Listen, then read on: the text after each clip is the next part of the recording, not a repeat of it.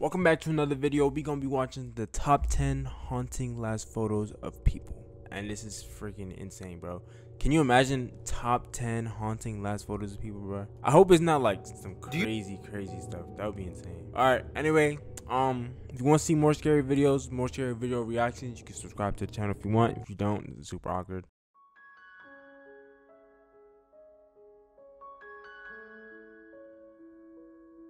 This video is posted by Most Amazing Top 10, and it's called Top 10 Haunting Last Photos of People, bruh. So, yeah. RIP to all these people. If this is real, bruh, RIP to all these people. That's crazy. In this day and age, everyone is constantly taking selfies and photos. Well, what if you captured a photo of someone's last moments right before they were killed? From a pic of a dangerous stunt gone wrong to a selfie shared between friends before one kills the other. I'll be discussing these and more in today's video. So let's get before one kills the other? That's so janky, bruh. Right on into it. Starting off this countdown, we have the plot to kill. This photo was taken of Thomas Bart Whittaker on the left and his younger brother Kevin on the right, just hours before Thomas planned to have his family killed. So apparently the two brothers were just goofing off and their mother. See, I like how she has this thing in the background. That just caught my attention instantly. Wanted to take a photo of them. Then later they went out for dinner as like a little celebration for Thomas completing his exams, which was a lie. Anyways, while they were at the restaurant, Thomas had his friend enter his home and retrieve a gun and stage a burglary. He then waited at the front door for Thomas's family to return home. Once they did, he shot Thomas's mom and brother. His dad managed to survive. The photo shows Thomas's happy younger brother, but little did he know that his older brother literally had a plot to kill him. It's so disturbing. In our 9th spot, we have Victor Barrio. But before we go any further, if you guys are liking this video, make sure to give it a big thumbs up and of course, subscribe to our channel. Come on guys, it really helps us out, so hit that button, subscribe, ring that little bell. Victor Barrio was a 29-year-old Spanish bullfighter. Sadly, on July 9th, 2016, his bullfighting days came to an end when a 529-kilogram bull's horn pierced through his chest. Dang. Nah, ain't no way, bro. There's no amount of money on this planet. Bro, Jeff Bezos could tell me right now, I give you 7.5 billion trillion gajillion dollars if you hop in that a ring with a bull. No. This moment was captured in front of a live audience and also was broadcasted on live TV. Some people managed to get photos as this happened and it's horrifying. You can see the look of pain on his face as the bull's horn just plunges through him. Like, I feel so bad for him. You see how thick that is?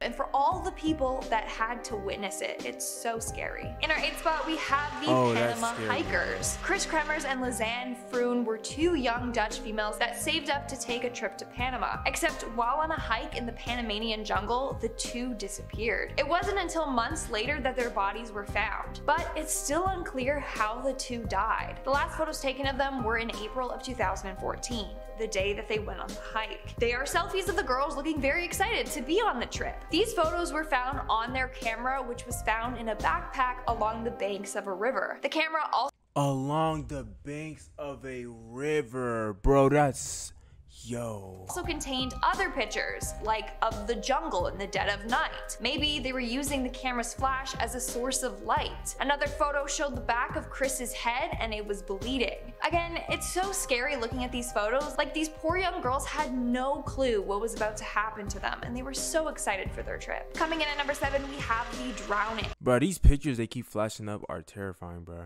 On October 22nd, 2003, Tina Watson and her husband, David Gabriel, went out scuba diving on their honeymoon. They just got married 11 days earlier, and scuba diving was part of their honeymoon itinerary. Now, in this photo, if you look right at the back, you can see a diver laying on the seafloor. That's Tina Watson. A few minutes before this photo was taken, it's believed that her husband turned off her air supply and held her underwater until she drowned. Then he swam up to the surface to alert other divers that she was was in trouble. The photo was captured accidentally, and you can see the divers going to help Tina. Some say he held her underwater until she drowned. Others say he saw her struggling as a new scuba diver and just kind of left her there to die on her own. Either way, he pleaded guilty to manslaughter, and that was the last photo ever taken of her. In our 6th spot, we have the Dyatlov Yo, Pass they gotta chill with these pictures, bro. God. In February of 1959, a group of 9 experienced hikers set out to traverse the snowy mountains of Siberia. However, they all ended up mysteriously dying one by one. This photo was one of the last photos taken of them. Now, this case has been debated about for years, and there's tons of theories as to what happened. Bro, black and white photos are so creepy. It's insane, bro. Happened to them. Some say they were hit by an avalanche at night and died from exposure. Others say a Yeti got them. In fact, there was a picture of a creature that looks like a Yeti found on one of the explorers' cameras. But it's a very odd case. Like, their tent was found ripped open from the inside, 2 bodies were found and they were only wearing underwear in the freezing cold. Another explorer's body was missing her tongue, eyes, and lips, and 2 of the other bodies had major chest fractures. To cause someone that much damage, it would be like equivalent to a car crash. And another hiker had a really high level of radiation on their clothes. It's just crazy, and to this day we don't know what truly happened. Nah, that's weird. We all have these theories, but the only ones that really know are the hikers in the photo. We're now at our 5th and halfway mark with the submarine murder. Back in August of 2013, freelance journalist Kim Wall got an interview with Danish inventor Peter Madsen. As part of the interview, Kim was set to take a trip on his homemade submarine. This photo shows Kim aboard the submarine just before her trip. Sadly, once inside, Peter killed her and dismembered her body. Why did he do this? Well, some say he became fascinated with murder and torture. Evidence showed that he had been watching videos of women being killed on his computer, and shortly before he beheaded Kim, he watched a video on it. So it was clear that he had a fascination with it. It's sad that Kim had to be his victim. In our 4th spot, we have the Facebook murder. Can y'all a couple chill? hours after this picture was taken, Cheyenne Anton left, used the black belt she is seen wearing in that photo to strangle Brittany Gargle. The 2 were best friends, but apparently got into a heated argument, and Cheyenne hit and strangled Brittany. Imagine taking a selfie with someone you thought you could trust just for them to go and kill you a couple hours later. It is so sick. Now, Cheyenne actually got away with this murder for 2 years until police finally found this photo on her Facebook and noticed that the belt that she was wearing was the same one found at the crime scene. She then pleaded guilty to manslaughter and was sentenced to 7 years in prison. Moving on. 7 years for killing someone? On to number 3, we have parkour gone wrong. I was about to say, this picture isn't that scary, but then yeah, this is wild, bro. Paul was known for his dangerous stunts and abilities. In 2013, he challenged himself to do a backflip on the edge of— the parkour people are wild, bro. I think it said like somewhere, some guy was in Japan or something, was climbing up this building and he slipped and dropped all the way and splattered on the street, bro.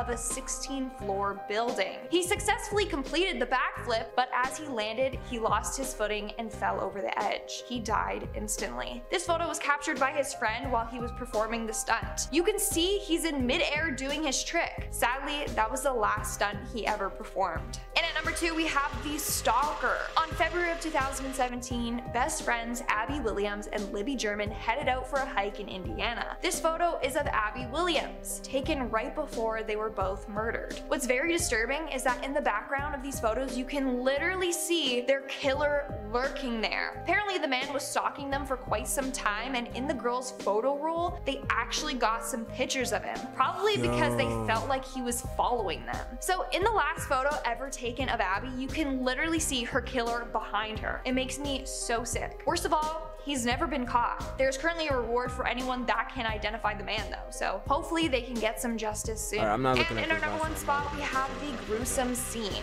This photo is going to send shivers down your spine. But before I show you, let me give you a quick backstory. So this photo was taken of Travis Alexander while he was taking a shower. It was taken by his girlfriend and murderer Jody shortly